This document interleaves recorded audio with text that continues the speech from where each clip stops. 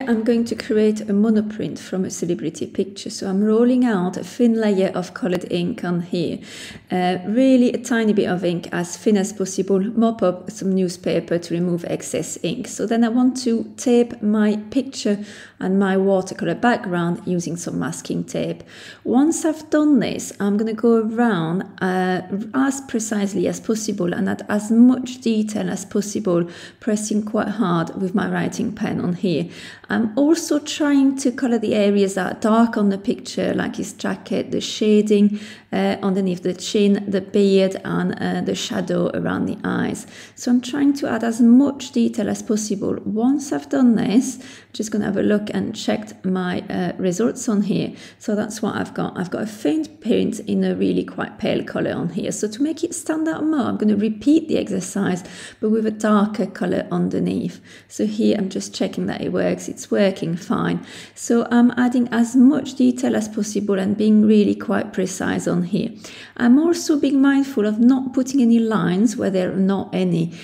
So try to just outline the lines you can see and color in the dark areas on there. Checking my print here, I think it could do it being a little bit darker around the eyes and nose areas. So I'm going to use just the leftover ink on my roller and finish that off on here to make it stand out a little bit more. That's it. So now I'm going to undo the masking tape super carefully so I don't rip my paper on here. So now on a bigger sheet of paper, I'm going to create a composition. So I'm cutting out my portrait and making sure I'm leaving a little gap around the edge, so I'm not cutting on the line on here. Then I'm going to choose where I want to position it in the page. I think it looks quite nice in that bottom corner on here, kind of playing with the rule of thirds as well, having it off center on here. So I'm going to trace the outline of my portrait with a pen on here.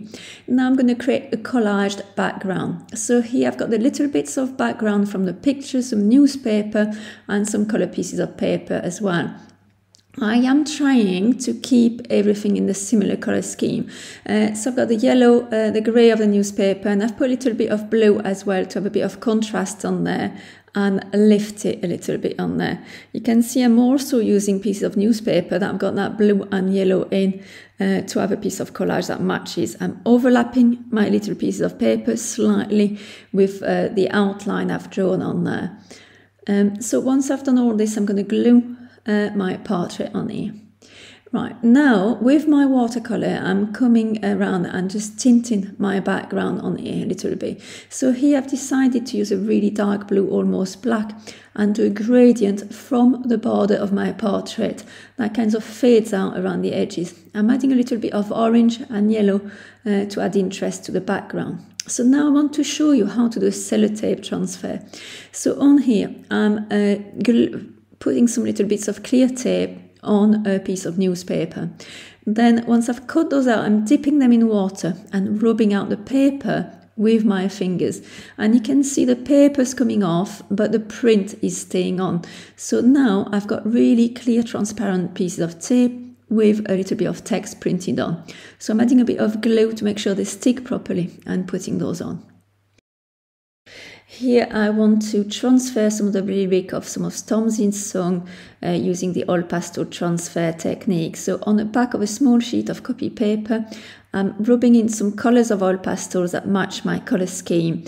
Some dark and light ones, and to rub as hard as you can, leaving no gaps at all on there. Then I'm coming back over the top and starting writing his name and some lyrics or some parts of lyrics from his song on here.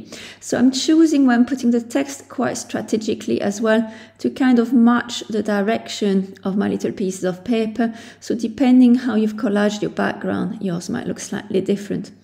And finally, using a stencil, I'm just adding a few patterns around the side on here to add interest of the background on here. And that's it.